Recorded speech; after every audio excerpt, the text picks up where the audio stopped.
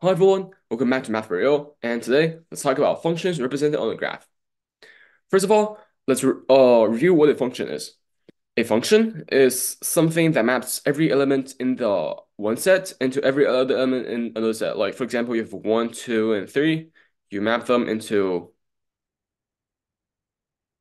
4, 5, and 6. Well, this is a function since every element is being mapped into exactly one element in the other set. The set on the left, or this is called the domain. And the set on the right, this one over here, this is called the range. Normally when we talk about functions, when it comes to math, we're not talking about just finite sets. Or instead, we usually talk about the set of real numbers. Or in other words, every number that can be written and is not like imaginary. The reason we do this is because we can graph them on a coordinate plane.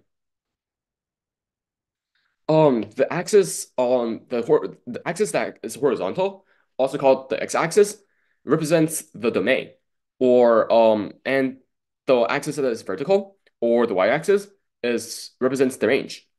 Every point on the coordinate plane, for example, this could say 2, 4.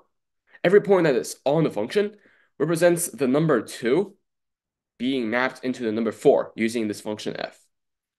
You can't exactly draw this out with like the circles and numbers rotation since there are infinitely many real numbers. Even if we simply have like this function over here, there are infinitely many numbers that are on a line, so you cannot represent it with the circles or set notation. Instead, we use a function f of x equals 2x for x that is in 2 minus 2 to 2.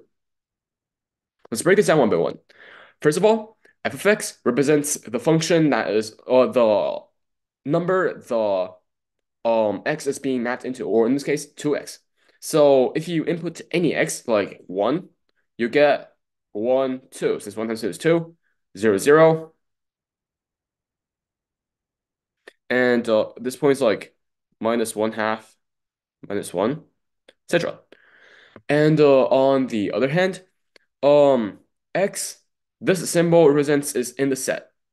And this means that x can only take values between minus 2 and 2.